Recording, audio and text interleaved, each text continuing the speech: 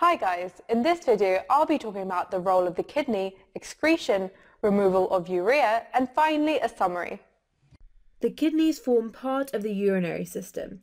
They take waste products out of the blood and excrete this as urine. They also help regulate water and salt content.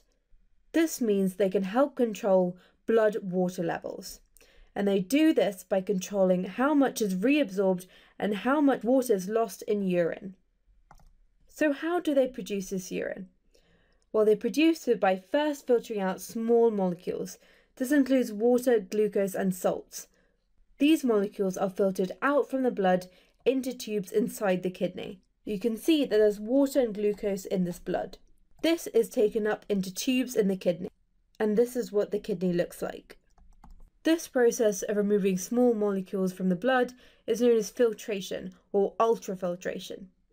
After this, useful substances are then reabsorbed back into the blood. So they leave the blood to enter the kidneys through ultrafiltration and they're reabsorbed back into the blood.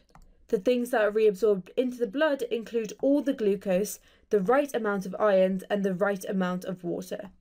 The amount of ions and water reabsorbed depends on the body's needs.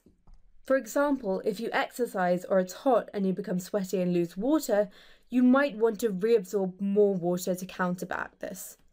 This process of absorbing water and ions is called selective reabsorption. So we talked about how useful substances are selectively reabsorbed back into the blood. The substances remaining in the tubules of the kidney are excreted from the body in urine, and this is because they're unwanted. This includes some ions, urea, and water. These are excreted out of your body as urine. So we talked about things excreted are excess ions, water, and urea. Urea is a toxic waste product. It's produced in the liver and from the breakdown of excess amino acids. This is a chain of amino acids or protein. This protein is then broken down in the liver, and it's broken down into the amino acids that make the protein.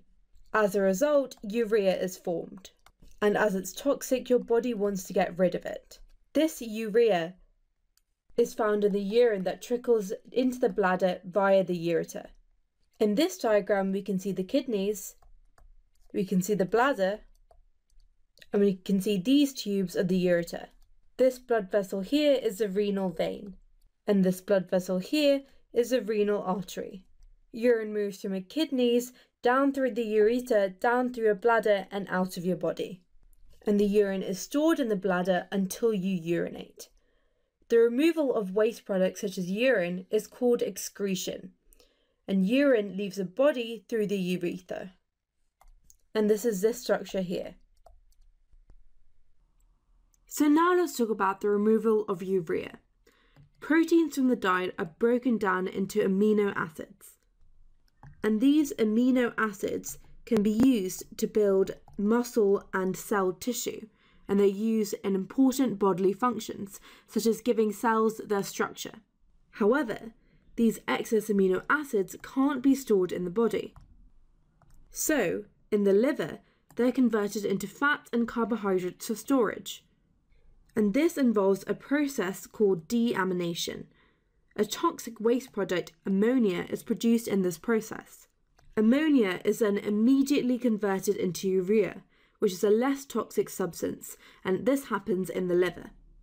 So here in the liver, ammonia is converted into urea. This urea is then transported to the kidneys, and once it reaches the kidneys, it's filtered out of the blood and excreted out of the body in urine. Hey guys, I hope you enjoyed the video.